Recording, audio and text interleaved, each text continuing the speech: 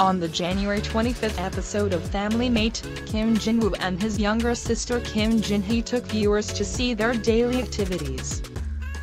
As they are not that close, the two looked all awkward during the filming. They even exchanged phone numbers on the show.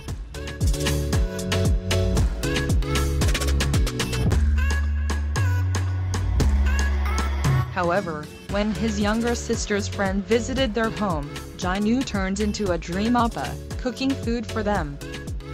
Jinu shocked viewers more when he said that there were times he didn't see his younger sister for the whole year.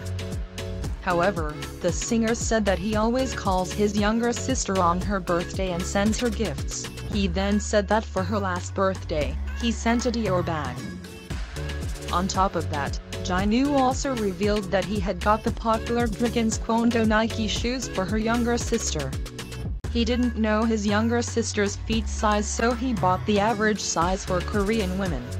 Fortunately, the shoes fit perfectly for his younger sister. Seeing the episode, fans have now given a new nickname for Jinu, Tsundere. Tsundere is a Japanese term for a character development process that describes a person who is initially cold before gradually showing a warmer, friendlier side over time.